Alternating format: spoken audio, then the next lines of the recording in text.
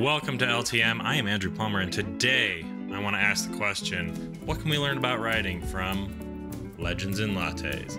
Let's begin. Legends Lattes by Travis Baldree. It's a low-stakes, cozy fantasy novel that's gained quite a lot of popularity here on BookTube. And when I found it at Costco, I decided, okay, well, I'll pick it up. Let's see what everyone's talking about. I'll admit, not really my cup of tea, but I do think there's actually quite a lot we can learn here. Before I go any further, though, I do want to tell you this video will most likely contain spoilers. Like all good writing critiques, I'm going to start with a summary. So we have Viv, who is an orc warrior who's decided she is tired of adventuring and wants to settle down. She wants to build a coffee shop in a town that has never heard of coffee. And to do it, she has a bag of money and riches and a magical trinket. She enlists the help of Calamity, or Cal, who is a hob carpenter. He helps her turn a livery into a coffee shop. After it's done, she puts out a help wanted sign, and Tandri comes into the picture. Tandri is a succubus. Now, she doesn't do the normal succubus things, but she does act as the guide for Viv in this small, cozy little town. There's also a little bit of a mob boss in this town who wants to extort money from Viv for protection. We also are eventually introduced to a ratkin called Thimble, who will become the cook at this cafe. Her cafe is a wild success, and this success leads her to worry a little bit about the Madrigal, this mob boss figure. She eventually buckles and calls her old adventuring companions for help. They show up a little bewildered that Viv can't deal with this situation on her own, and then leave after offering a small smidgen of guidance. The Madrigal and Viv work out a deal. Instead of money, they're gonna use cinnamon rolls. During the course of this conversation, it does become clear, though, that Viv still has a problem. Her ex-adventuring partner is on the hunt for this magical trinket that has given Viv all this success. Viv tries to confront this head-on by having magical wards placed on this trinket so that she will know if anything happens, and eventually something does. The old adventuring partner shows up trying to take it. She scares him off, and then steps need to be taken. Tandri moves in, and they sleep every night together in the same bed undressed, but in purely platonic ways. This is when the real romance, if you can call it that, of Tandri and Viv begins.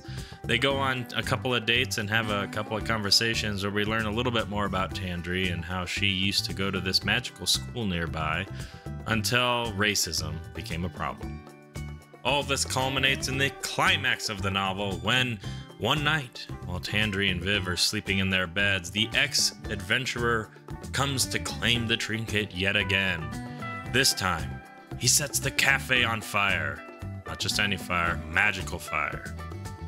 Viv saves Tandri and this magical cat that has become their pet, I guess, from this blaze and loses the trinket to the ex-adventurer. All of this culminates in the disillusionment of Viv. With the cafe burned down and her magical trinket gone, she's not sure that she can have the success that she had the first time. Tandri convinces Viv to rebuild.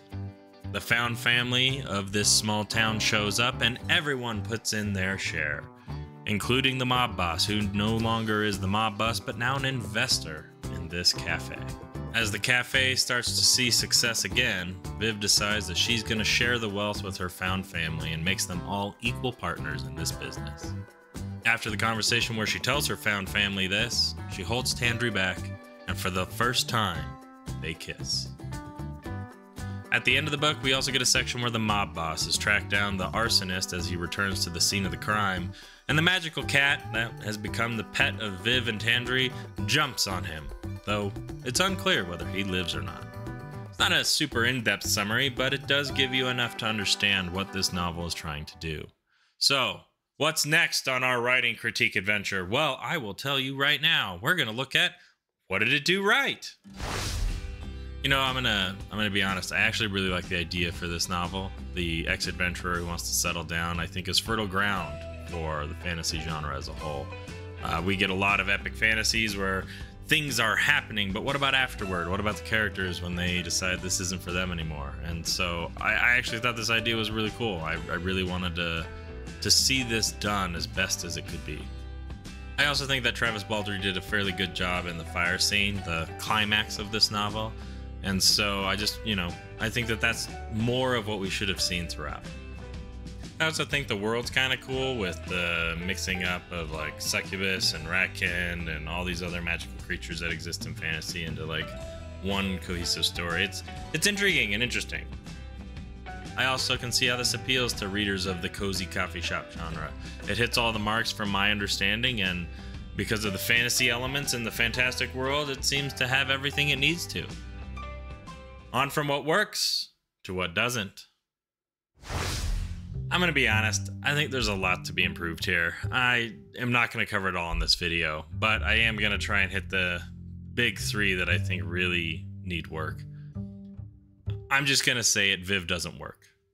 Time and time again, we're told that Viv is this warrior who has all this inner strength, and yet constantly throughout the book, we see that she is timid or incapable of solving her own problems. More than once, we get her saying, I didn't think of that. And for something that is your retirement plan, basically, to have thought so little about the intricacies of it is quite honestly telling that she didn't really think of this as a plan. It makes me wonder, why didn't she just go to the gnomish city that she found coffee in and just take her wealth there and just enjoy the rest of her days drinking coffee without having to try and sell it? Like, what makes her want to sell it? What made her not capable of thinking this plan through? The character just doesn't match what we see. She's timid, she's, shy, and quite honestly, if somebody's charging into battle and fighting monsters, I expect them to have a little bit of an ego. I expect them to have self-confidence that they can do it, and she just doesn't.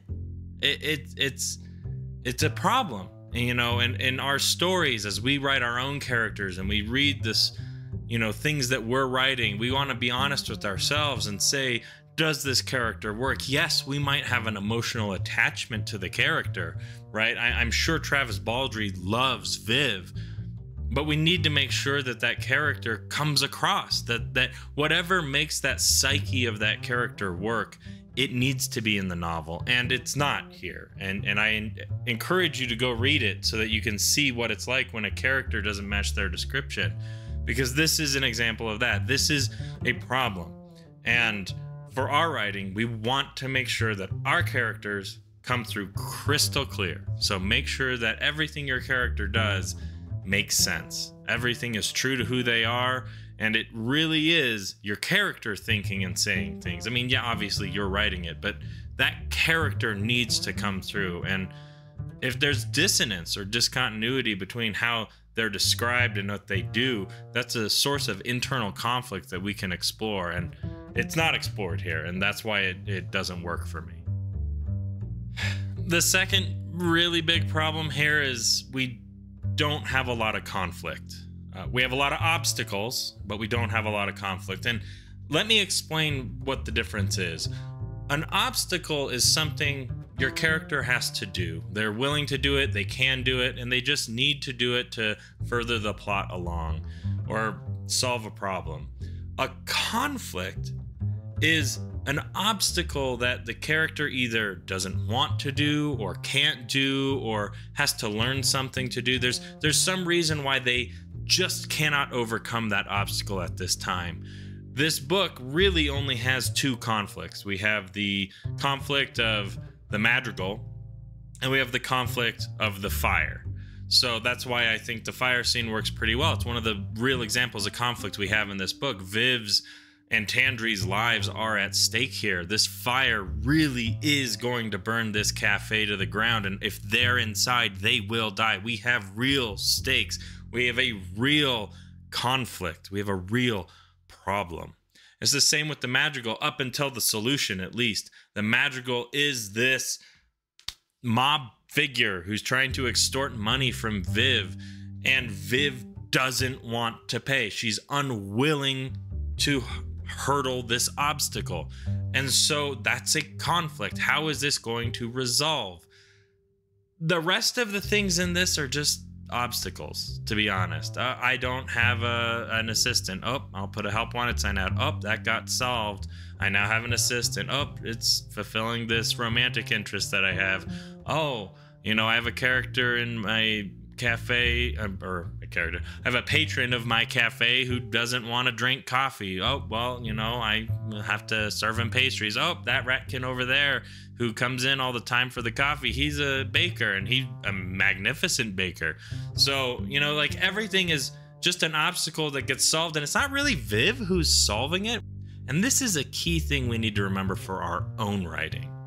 Our protagonist has to be the agent. They have to be the one solving their own problems. If somebody else is solving the problems, why are we not getting them? Why are we reading about the protagonist and not this other character who's solving the problems? And so Viv needs to solve more of the problems that she has. And the solution doesn't need to be, oh, I just go give money to this somebody else. That's not interesting. There's nothing, you know, fantastical about just paying somebody to do something. There needs to be stakes. There needs to be a reason that it can't be done. Otherwise, your conflicts are just obstacles.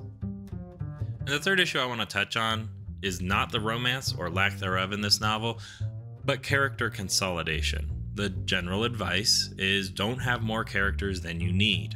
If your character is there, they need to do something that the other characters can't. And this is where I have a problem. We have Lainey, who is this old woman who's across the street, kind of a grandmotherly figure to Tandri and Viv. And then we have the Madrigal, who is this old lady who is a mob boss.